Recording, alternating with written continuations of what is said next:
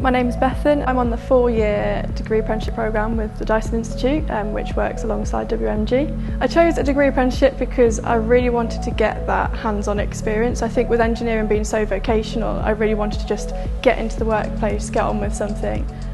Being paid is obviously a bonus, and it's really nice to actually be making a difference from day one. We start off our course by rotating around different teams, so we get a really wide appreciation of how the whole company works. So looking at mechanical, software, hardware, and then going upstream and downstream as well to see the sort of ideation and the concept stage, and then downstream before it gets sent off for manufacturing. By our 3rd year, we then get to choose and we get to specialise not only in our modules for our uni stream, but also then for our workplace as well. We can then really focus on one team. Our lecturers are always really supportive, they're always available to help. I think with my role you very much need to have lots of creativity. It's the sort of thing, no idea is a bad idea, you just want to throw everything into the mix, and often it's the bad ideas, well, the ones that you think are initially bad are the ones that end up working out, so it's that sort of just not being afraid to try things out.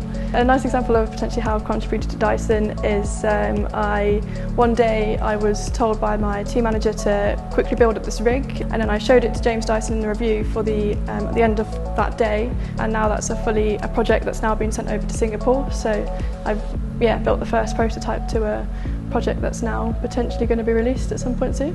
It's very much amazing to be able to not only do your degree but also being able to do something meaningful, do something worthwhile at the same time.